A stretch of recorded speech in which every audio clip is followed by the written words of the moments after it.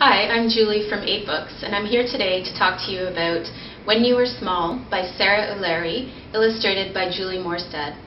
This is a lovely children's book that was first published in 2006 and was awarded the American Institute of Graphic Arts Best 50 Books. This story follows the tale of a little boy who each night asks his father to tell him about when he was very young. The subtle story is accompanied with gorgeous pictures illustrating the adventures the little boy had when he was very small. When the boy was small, he had a pet ant, slept in a slipper and used a fuzzy washcloth for a blanket, used a toothbrush for a brush, and used a wooden ruler for a toboggan.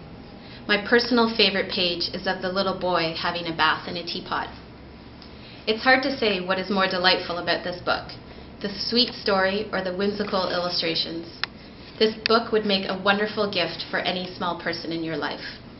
The author-illustrator duo of When You Were Small have another book out called Where You Came From, which also uses the same minimalist design with pen and ink drawings and watercolor elements.